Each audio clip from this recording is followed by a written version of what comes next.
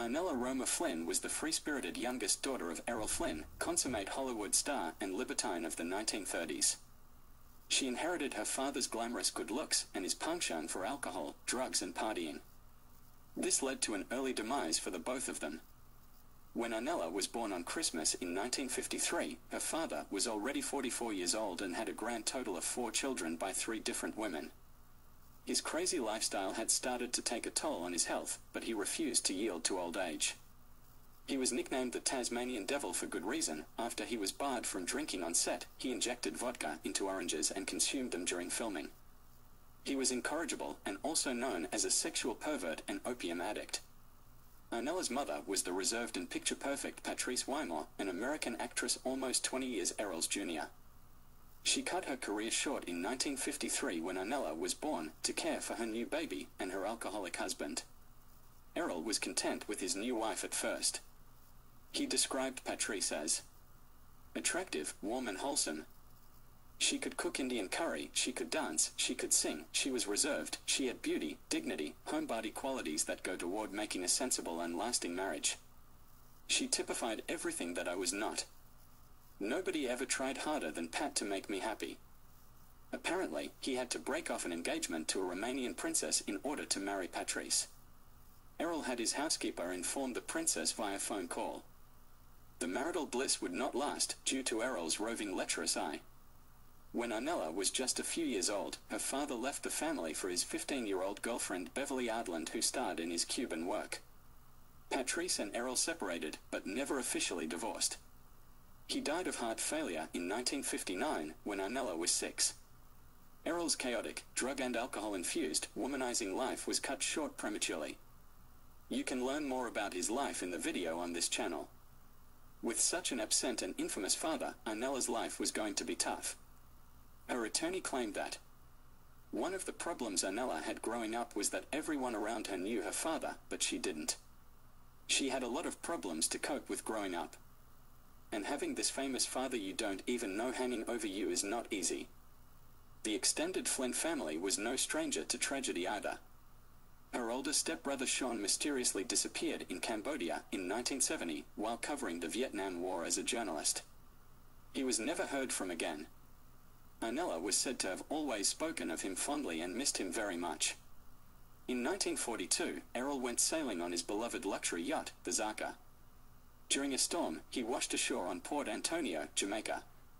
He fell in love with the island nation immediately, calling the landscape more beautiful than any woman I have ever known.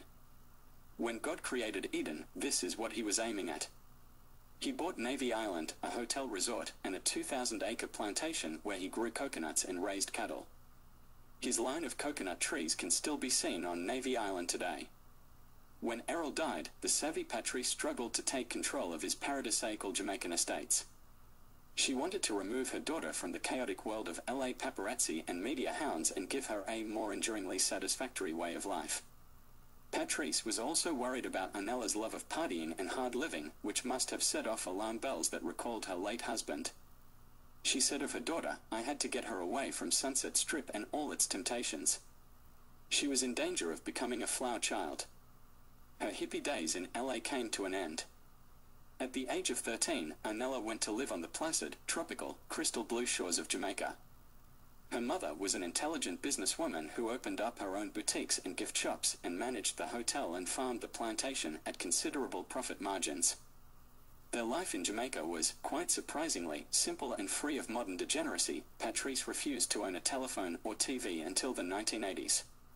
None of this placidity could subdue the energetic teenage Arnella, who had a penchant for chugging Jamaican white rum down raw and smoking the marijuana that grew plentifully along the islands. She also enjoyed athletic activities like water skiing, boating, collecting seashells and swimming. When she was 18, Arnella went to London and New York to become a model. She was blonde, thin, beautiful and looked the part, and it was easy to nab contracts through Flynn family connections. She grew close to her stepsister Rory, who was also a model. She married a photographer named Carl Stoker, and in 1976, they had a son named Luke who, you guessed it, went on to become a model. The marriage dissipated, and Arnella grew disillusioned with the hustle-bustle of the big city. It was time to return to Jamaica and to live in tropical peace. Or was it? Upon her return, Arnella partied like her life depended on it.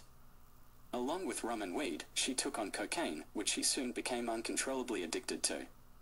Her friend circle consisted of laid-back Rastafarians who were content to party with her, but advised her to lay off the white powder. Her friend Anthony recalled her fondly. "She was one of us, man. She preferred to spend her time here than with the others. She was cool like that. She was one of the best people.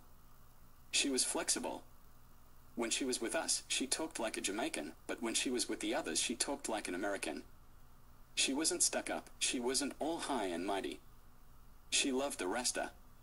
She loved the long hair. She had several Rasta boyfriends. That was her thing. But she was our friend too. We tried to stop her from doing the coke, but you can't stop doing that stuff until you die. I shared smoke with her, but none of the coke. That stuff messes with your head." Arnella became an aimless beach bum with no concern for commerce or career.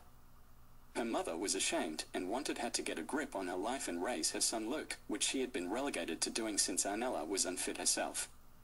Luke would become a model and star in Like Flynn, an Australian film. But the demons that were plaguing Arnella would not let go. She would destroy herself just as her father had. Islanders watched sadly as Arnella stumbled around drunk and high, night and day, with no apparent concern for her own well-being. Ironically, even Errol diluted liquor, whereas Arnella would just drink it down straight. Patrice stopped giving Arnella financial allowances as she squandered all the money away on cocaine.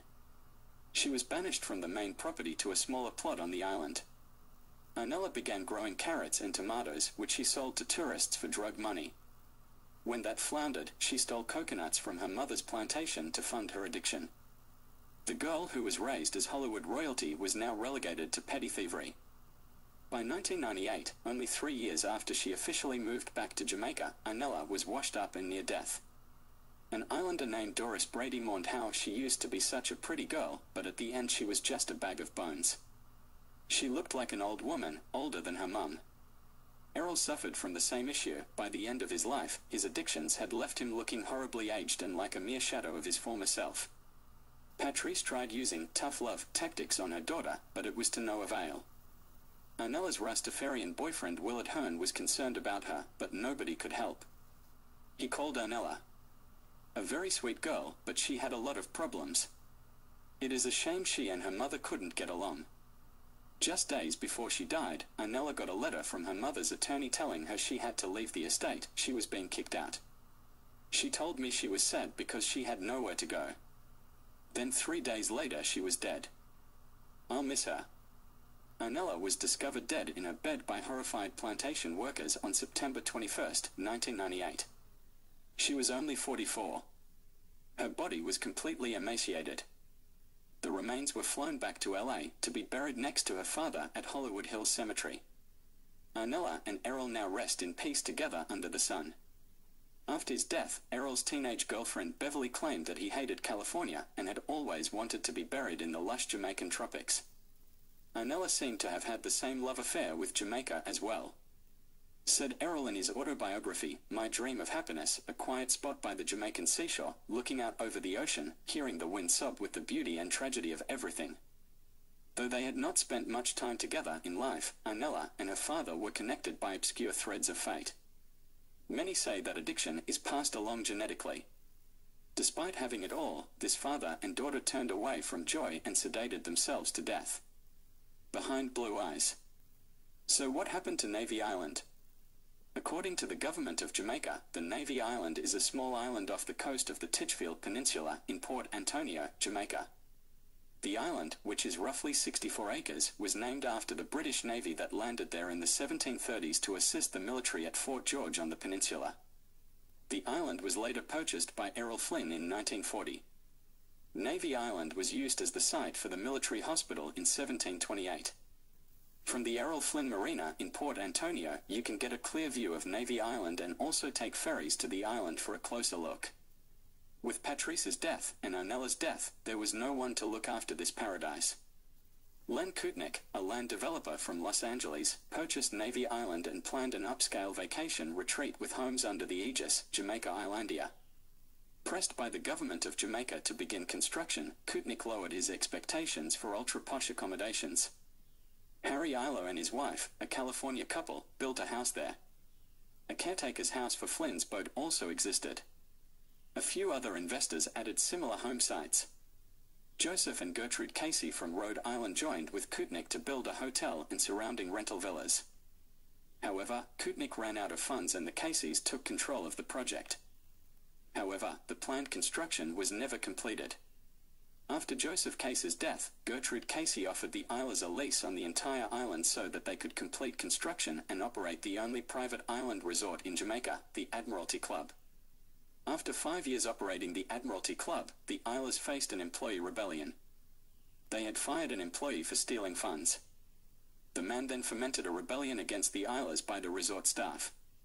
The staff took over the island and commandeered the 2 boats used to ferry guests to the island. They held the Islas captive until the couple paid termination pay.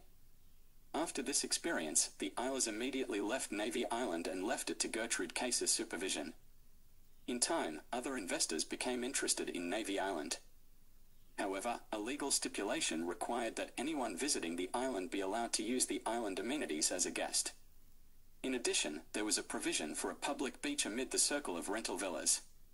These requirements made Navy Island undesirable as an upscale resort and drove away investors. In time, the Jamaican government bought out all the remaining land titles and closed Navy Island. It remains undeveloped to this day.